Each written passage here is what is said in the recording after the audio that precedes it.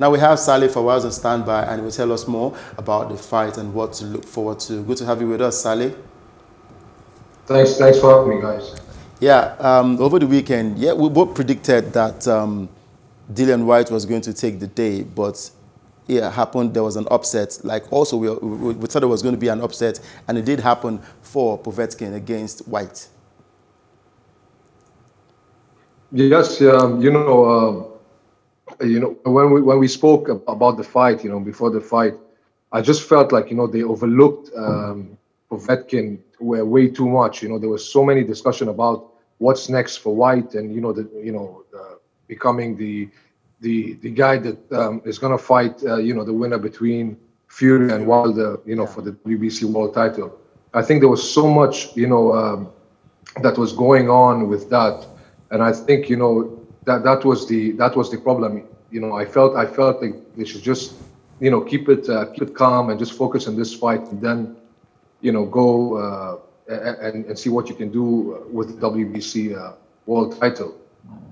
True. Now, was it a case of Dillian Whyte underrating Povetkin? Because, yes, he floored him twice, and maybe he felt like he could take it and knock out Povetkin, but it didn't happen for him. So was it a case of him underrating his opponent? No, I think everyone respects Povetkin, being a gold medalist and a former world champion. And, he has so much experience as a heavyweight, in boxing.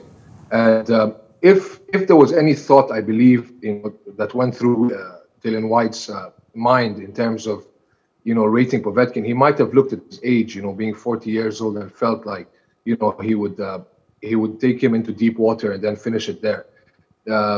I think that's where to answer your question, I believe he probably thought of it that way. But I think it has to do with this whole thing, boxing especially, it's not just about your training, it's also your mental focus and the people around you, the environment that you're in and all that. I just feel there was just so much that was looked after the fight. It just felt like everybody just felt like, Dillian Whyte is going to win and all that. And they forgot, the experience that Povetkin can bring. Look, for somebody to get knocked down twice and still come back up and win by knockout, not even TKO, it's exceptional, and that shows you, the experience Povetkin has in the game. True. Now, we're looking forward to a rematch because, yes, Dillian Whyte wants a rematch.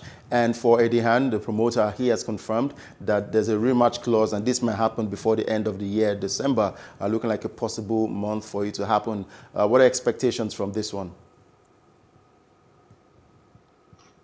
I saw the I saw the interview. I saw when Eddie Hearn was having an interview after the fight, and Dillian Whyte walked up to him and reminded him of the rematch. And Eddie Hearn, in front of the cameras, said, "Yes, of course we're going to have that rematch. It's in the clause and all that."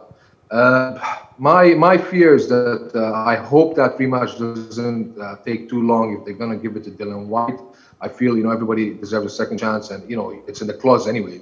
So they should give it to him. But I fear that they won't make it too late and postpone it and have all these other fights come in before his fight.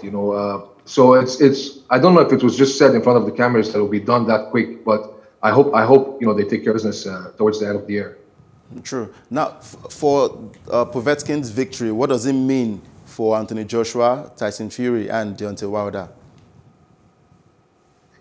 So it's back to be honest with you, it's back to the topic of when is Wilder and Fury going to fight again, and then the Joshua Fury fight. But there's so much going on right now in heavyweight division that this is a very good example. Like Povetkin now has defeated Dillian Whyte. He's changed the whole plan for the big fights that people want to see, such as Fury and Joshua for the undisputed and all that. So there's a lot of things going on that you don't know what's next. And I think this is a lesson for all of us that instead of talking so much about the Fury Joshua fight without a date, we might as well just focus and see what happens first with Fury Wilder. Because for me, this is a personal opinion. The Fury Wilder fight it's not 100% fight or 90% that Fury is going to win. I think Wilder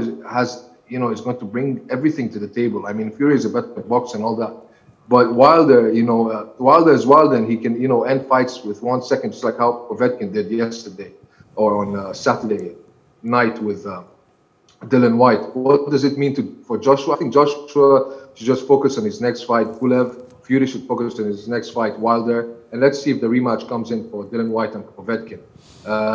It's one of those things where it will only work out how the fans want the fights to happen if the people they want to see fight continue to win. And right now you have Povetkin, who has defeated Dillian Whyte. Who knows what will happen with AJ and Pulev and Fury Wilder.